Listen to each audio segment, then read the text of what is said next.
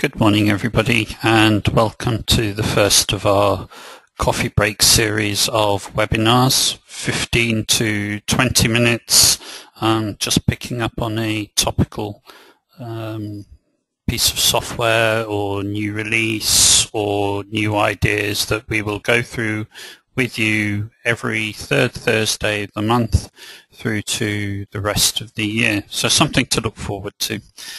Today's coffee break is what's new in Jet Essentials, and I really would like to welcome everybody to this very first event.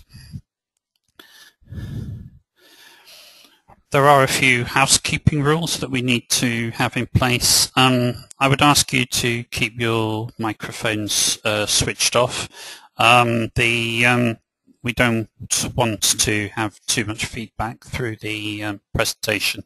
I would also point out that we're not going to accept any questions at the end. Truth being, I'll probably need a coffee of my own by the time we get there. Instead, I'd like you to send me an email to john.gardner@cosl.co.uk. My email address will be at the end. And finally, the webinar will be recorded and it will be available on our website probably around the beginning of June. So to progress, the topic is Jet Essentials 2012, which was recently launched by Jet Reports. We were part of the beta testing, and so we're delighted that it's now finally been released and made available for everybody to download. There are 4 main changes that come into play. The primary one being the change to the Jfx or the designer functionality. For those of you not familiar with it, this is the section that leads you as a wizard through all the stages of putting the formulas together. There is new functionality on the Jet ribbon bar to connect to pivot tables if you're using Jet Enterprise, and the area that I'm going to focus on today is primarily in relation to an enhanced table function, which is not exactly new to Jet Essentials 2012, but has been substantially upgraded.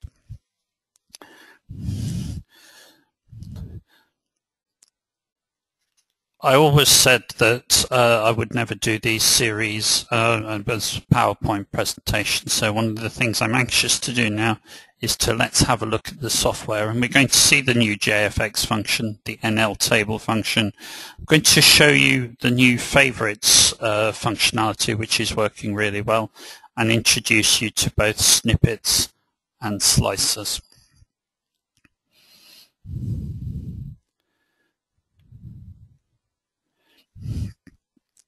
So here we have a new clean Jet Reports ribbon bar here at the top.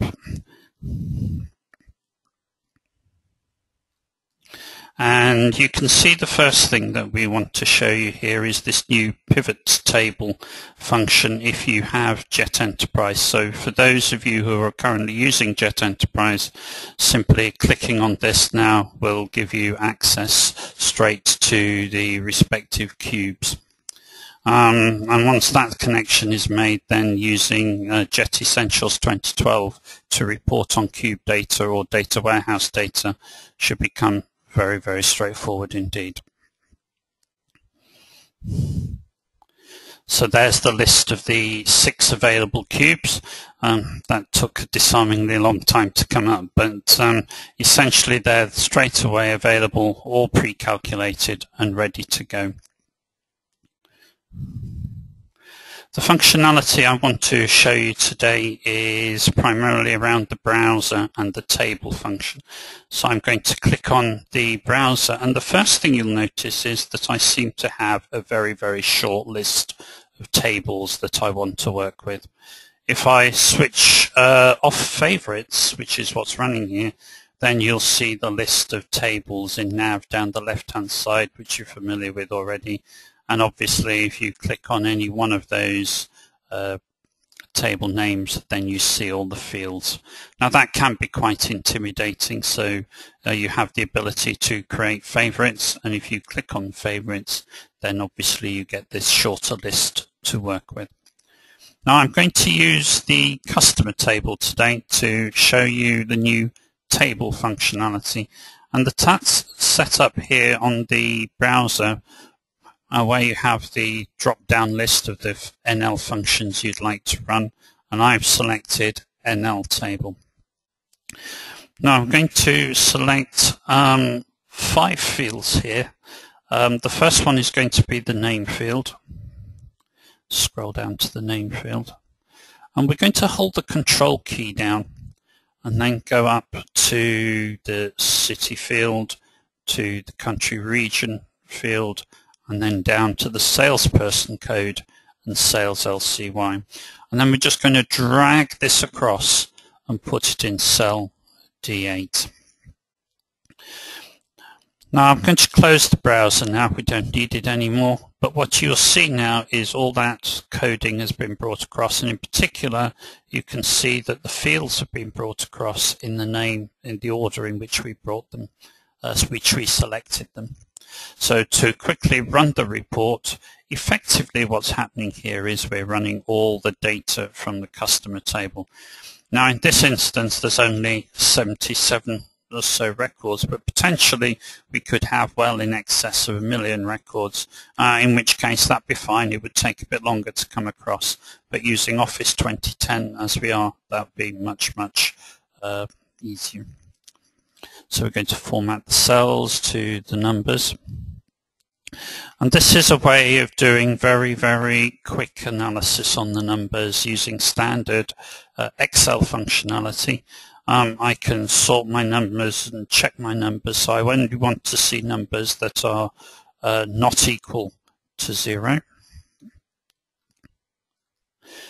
And it may well be that what I want to do is I want to sort from largest to smallest. And so very quickly you can see that we can create an analysis, and we can do sorting by name, by city, by country, region, code, or indeed what we could have done is we could have brought the entire table across and we could have done sorting on any field at all. Obviously we're restricted here by the number of rows and columns available, but in Office 2010 that's less of an issue than it is with Office 2003 and before. So to move on back to the Jet Ribbon bar, I'm going to go back into design mode and connect to the table and introduce you now to the new function wizard. And this is the new look. This is where the what's, the table and the fields are shown, but the new look immediately is where we put the filters and the filter values side by side rather than going down the page, and it does make it much easier to work with. So the idea of this has been that it is allows features to be more easily discoverable, and it does make it more efficient. Here we can select the 4 formulas that we require. We still have the drop-down buttons here to select the fields and everything else, the filters. But I'm going to create some new filters here. The first one I want to put in is a date filter. Now one of the new features here is the ability to, if you wish to, is to search across the top. So if I type at the top where the cursor is, date, you'll see that it immediately brings up just those options that have the word date in. Date filter is the one I want.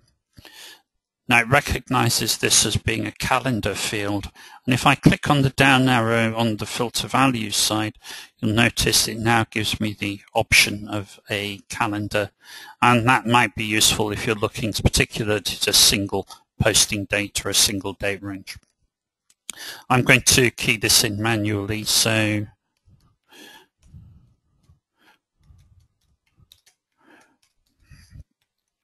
and there is another filter I want to apply, which is I know I've got some poor data in here. I've got a name field in my Cronus database that's blank, so I'm going to eliminate that from the data. So I'm going to put in effect not equal to blank as one of my options. Now there are other functions that are available to here. The idea is too that if I want to use my favorites for my drop-down list of fields, then these are available. And if I want to use certain keywords, limit equals or headers equals, or specify certain filters, I can do that from here as well, rather than going into other places as in previous versions. Where we have special characters or where we wish to insert named ranges, so then these become available to us as we move on to the filter value fields. So I'm going to click OK for this. And rather than just quickly run the report to get something very similar to what we had before, but this time we're going to take the analysis a stage further. If I click here, we can now move on and effectively insert a pivot table. We can specify it's coming from the customer table, and we're going to create it in a new worksheet. Now I always start pivot tables by picking up the key value that I want to pick up first. In this case it's sales LCY, and I'm going to drag it down to the sum values field, and you'll see that that's brought up there. And good practice says what we do to start with is we format that in the manner in which we want the data to be shown going forward, so that's immediately formatted. And I would like to see the names of our customers. So here we grab name and we drag this down and put it into row labels. So immediately now I'm seeing a list of all my customers down the left hand side and the value of their sales, and the period we're looking at here is January 2011. Now we don't necessarily want to see it in that data, and as before I want to get rid of the data, the zero values. So I'm going to go down to value filters and sum of sales not equal to 0. So now we're only going to see those where we have sales in the particular month.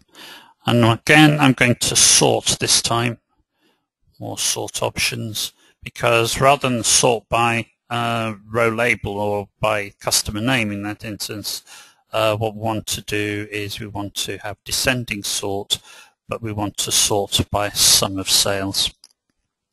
Click on OK, and it gives us our list of customers from the top customer at the top to the poorest customer, if that's the right expression, at the bottom. Now I'm going to click on pivot chart and introduce some nice chart here, and just simply by clicking on this we're bringing in new functionality, and I'm just going to select my style of report and just make it fit my screen so that it starts to look like a proper report. Just line everything up across the top if possible.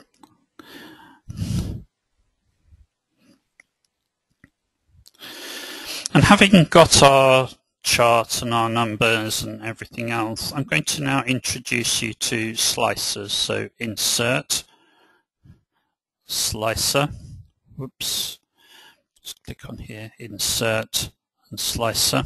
And we have a list of the field names that we're available. And I'm going to bring in 2 at this particular point in time. The first one is going to be the country region code, and the second one person code. Click on these, and these are basically filters, visual filters, and what it allows me to do, let me just shrink this bit. Go. What it allows me to do is to get interactive, if you like, with the data. So at this stage I can say, okay, well, what did JR sell? and immediately all of that functionality is updated. What did PS sell? I could switch those filters off and I can go and have a look. What did we sell in GB? What did we sell in Iceland? And it all becomes very easy, very interactive. We can see the percentages, we can see the charts, we can play around with the filters and get all kinds of analysis. And it becomes very, very easy to work with and very intuitive as well. Because you'll see here, if I go to PS as my salesperson, PS only sells in GB, so all these filter options for the country region code are grayed out, with the exception of GB, which is in bold color. So it is intuitive, it is interactive, and it fits together very, very well. One of the final pieces I'd like to show you is to go back to Jet and drop back into design mode, and I'm going to insert, if you like, 4 or 5 rows here, because what would be nice is to have a header, and we can create a header here. I'm just going to insert a column as well. We could create headers very, very easily by using the new snippets functionality. Now, if I click on this, so there's a whole load of snippets that we can use, but the one I just want to introduce you to quickly, if I may, is this basic report header, which is standard out of the box Jet Essentials 2012. And I click on that and bring it across, and I'm going to put it into cell B2. And what this is doing is it's bringing across a lot of functionality, which basically allows me to give my reports a firm, standard look and feel. So my report is going to be sales analysis report. And it's created obviously here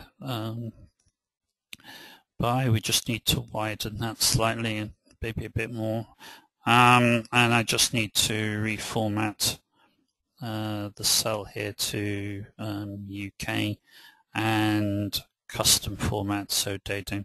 And this is basically the date stamp so that we know when the report was run. And I can just simply update that report, and you can see we now have our corporate logo here at the top.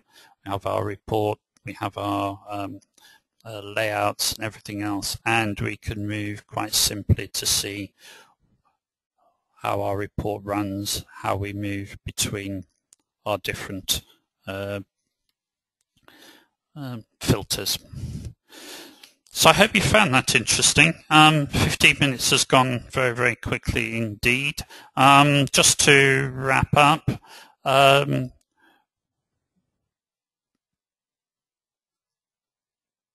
we'd like to thank you for joining us. If you have any questions, please email me, john.gardner@cosl.co.uk. For those of you who are Jet Reports designers already, you can go to the Jet support site at support.jetreports.com. If you're not ready